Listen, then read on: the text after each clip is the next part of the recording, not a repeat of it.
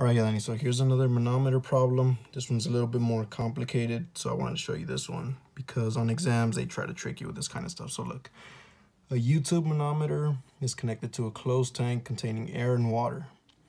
At the closed end of the manometer, the pressure is 16 psi, absolute pressure.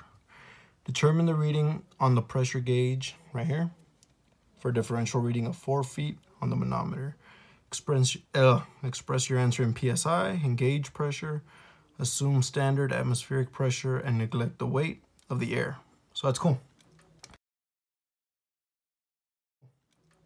So no air in this case. Well, there is air, but we can neglect it. So this pressure is the same as this pressure right here. It's all it's saying pretty much. So first we start off with the knowns. We start off with your knowns first. So they give us the gamma of the fluid.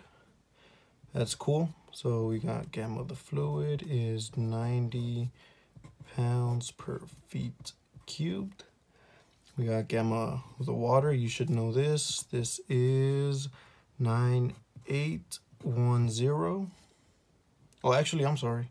We are in foot-pounds. So this is newtons per meter cubed.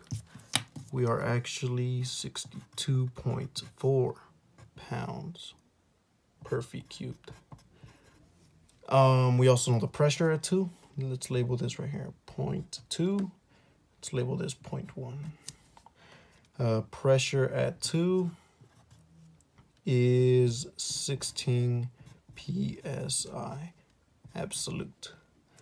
So the first step here, we're trying to find this pressure right here, right?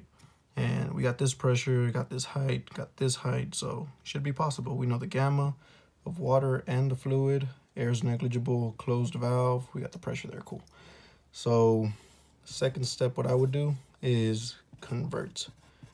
Now this is why I'm telling you this problem's a little confusing, because look, we got feet, feet here, feet cubed, pound per square inch. That's what that means, right? So inch squared. So feet and inch, you got to convert some stuff. So let's start off converting. Well, let's keep everything inches because they're looking for psi gauge. So pound per square inch. So let's just convert everything to inch right away. So the gamma of our fluid is 90 pounds, right? Per feet cubed. Now to convert this, let me do it this way so you can see the what happened here. So you can see the conversion easier per feet cubed. Now we have feet at the bottom, so we're gonna need feet up top. We know 1 foot converting to inches, 12 inches, right? When you multiply anything by 1, this is 1, right? 1 feet over 12 inches is just equal to 1. So that's all we're doing pretty much. So, but this is cubed. So we got to cube both the top and the bottom. And that's gonna give us a gamma, let's write it over here. Gamma F, there we go. Let me put it right here so you can see. Gamma F is equal to 90 divided by 12 3 times, right? Just 90 over 12 over 12 over 12. That will give you 0.0521 pound per inch cubed. Do the same thing with water.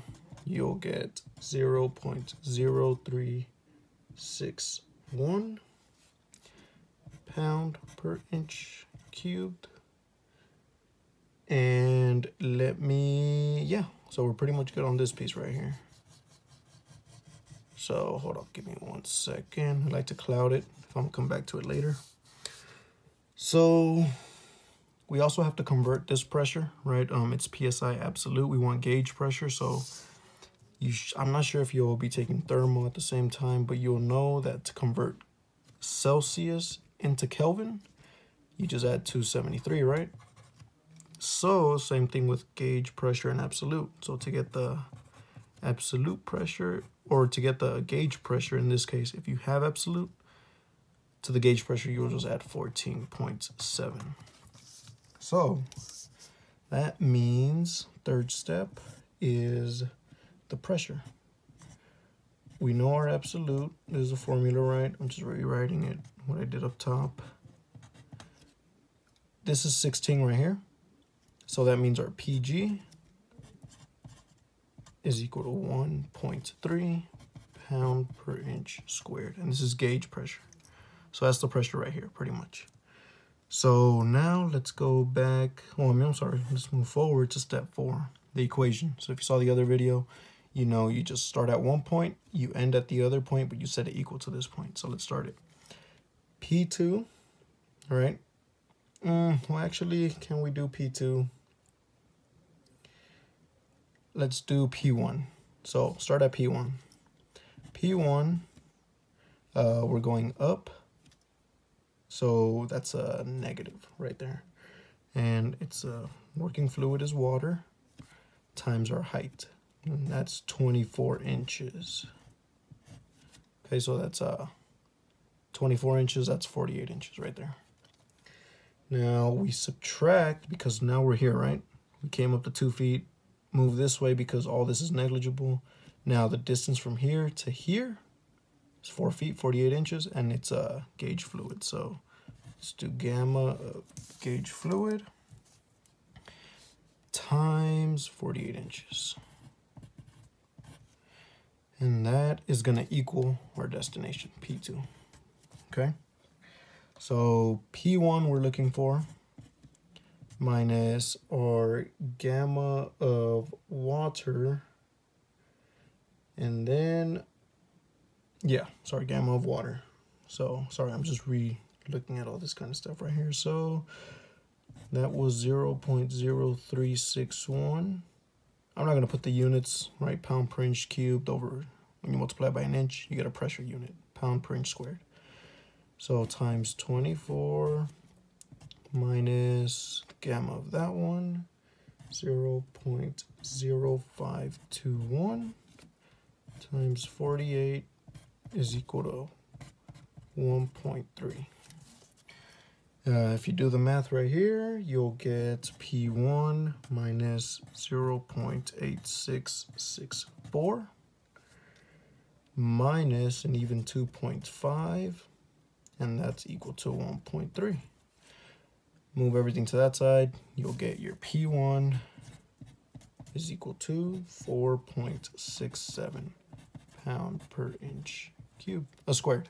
And in other words, 4.67 psi gauge. And that pretty much sums up this one. Something to take away on this one is the formula, right?